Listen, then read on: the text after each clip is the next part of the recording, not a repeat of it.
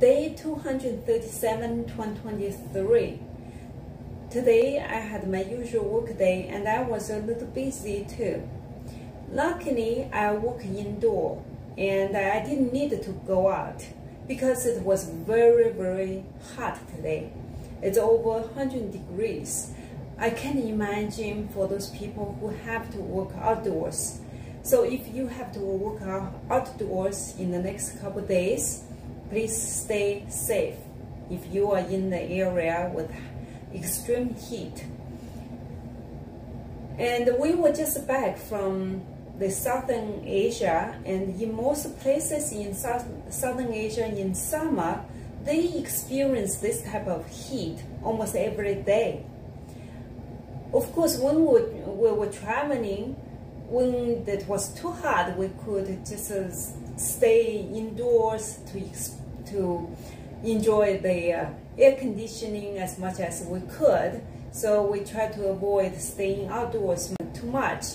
However, the people in those places seem to be used to that type of heat. That also tells me that no matter how hard this situation is, how hard the condition is, when we are exposed to it more and more, we will build our resilience, we will build our strength to deal with it. Of course, hopefully we don't have to have this type of extreme heat. Based on the forecast, it will only last another couple of days.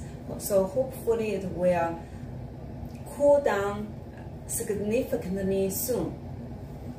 Also, after work, we went to my husband's ex-wife's house for another party to welcome her nephew, who hasn't met with many of the family members in a long time. And it was my first time to meet with him.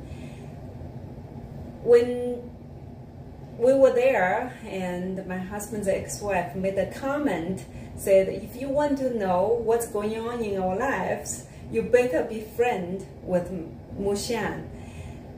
I thought that's funny because from that comment you can tell we have very open and harmonious and loving and close relationship in the family. And I'm very grateful for the people around me and for the family.